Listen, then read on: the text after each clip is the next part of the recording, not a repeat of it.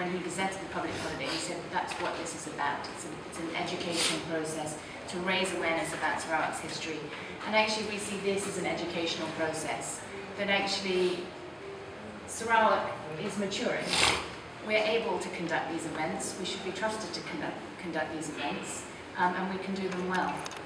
Is to make this the best event possible, and it will be. So it's going to be held at Taman Community, which the council described to us as a public place.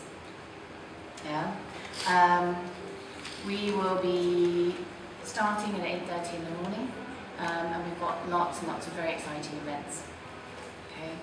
So we have, as you can see in the press statement, we've got shooting in the past was being used to look for food and also perhaps to defend themselves, and now it evolved into sport.